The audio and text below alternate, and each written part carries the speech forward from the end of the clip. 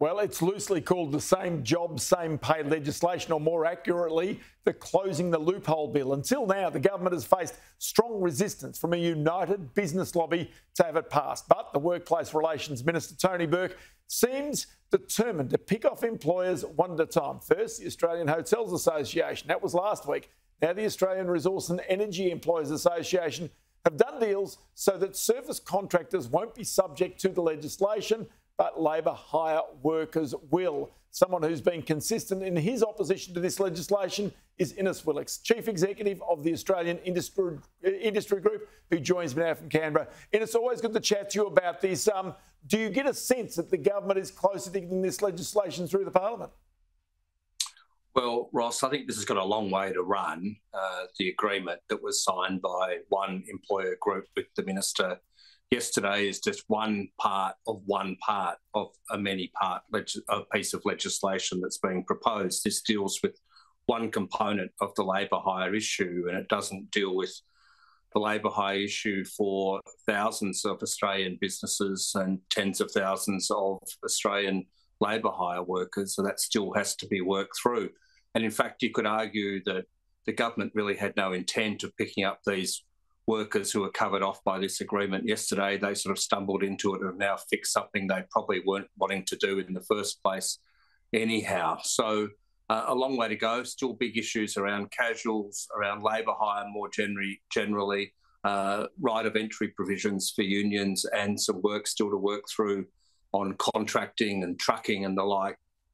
So this has got a long way to run. We're happy to talk to the government anytime, and we have been talking to the government, but there's some significant issues that we still need to work through. At the very heart of it, and you're hearing this all the time from your members, is the need for flexibility in the workplace, so that business, when it's growing or shrinking, can actually adapt to those conditions at that time. And that's where labour hire comes in. That's where casuals come in. But it seems as though if you are then determined to have those people become full-time employees, the natural instincts of business is going to be simply not to hire those people in the first place. Well, absolutely, not to hire or to downsize or to resize to fit into an environment where they feel that they can be more profitable and able to be more agile. And that's a big problem. Ross, at my organisation, we've seen a big uptick in calls in recent weeks from employers around redundancy and redundancy provisions. That's telling us that that we're getting to a point in the economy with flatlining productivity, more regulation, a tightening of government demands on industry in all sorts of different ways, that a lot of businesses are saying we just can't go on like this. And this is just one part of the puzzle that employers are facing every day. And when they look at what's coming and they look at what's happening with productivity, they look at what's happening around the world with geopolitics and the like, they're starting to have to think about making some hard decisions. And that's why, we understand where the government's coming from. They believe that they have the right to make some change within the workplace environment. And of course, we can have those discussions, but we want to ensure that any changes that are made are not detrimental to employment or to the ability of businesses to adjust as they need to.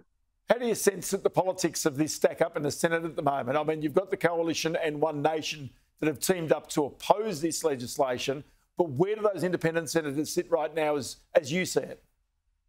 Well, we've been in discussions with the Senate crossbench and the government and the opposition.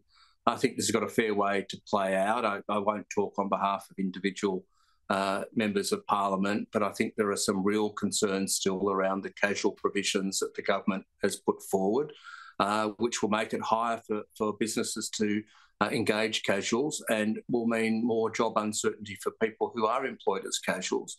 There's still some real concern around the labour hire provisions in particular, and concerns around issues around contracting, trucking and the like. But I think all this is going to play out. Parliament will sit next week and then again early next year, and there'll be committee hearings, I believe, on January the 22nd again. So this is something that's going to play out right through into the new year. It doesn't make a lot of sense for parts of the government to want to declare war on employers at a time when the economy is in a really rough patch at the moment. So we just need to sit down and work these issues through. And given the fact that the Reserve Bank, you've got the government itself, Treasury, forecasting a rise in unemployment, is your own sense that if this legislation goes through, that will only accelerate those ranks of unemployed?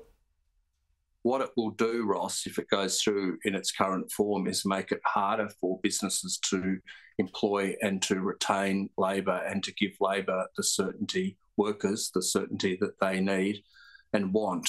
We have real concerns that this will contribute to a couple of things: increased unemployment, fewer employment opportunities, and will do nothing to improve productivity. We had the Reserve Bank Governor just this week say that we're getting to the point where wages must be linked, wage increases must be linked with productivity. We don't know how many times government and others have to hear that message before we really act on it, or else it will have really poor consequences for the workforce across the country, unfortunately. Because if this does go through, your argument is that it will actually take productivity backwards, which adds to wages pressures and inflation and therefore interest rates. Exactly. And so the government's trying to do a lot of really good things in productivity, but they're all long term. Where parts of this legislation will go will be to impact productivity, employment and employment opportunity in the short term at a time when we need to be doing our utmost to improve productivity and to ensure that people are in a stable work and have opportunities for the future. This legislation pushes against all of that, and that's a big concern from a macro level. From a micro level, businesses are looking at this and making assessments around what their workforce needs will be if this regime goes through, and the answer to that question is not good for employment. Innes Willox, it's always good to have you in the program. Many thanks for your time today. Thanks, Ross. Take care.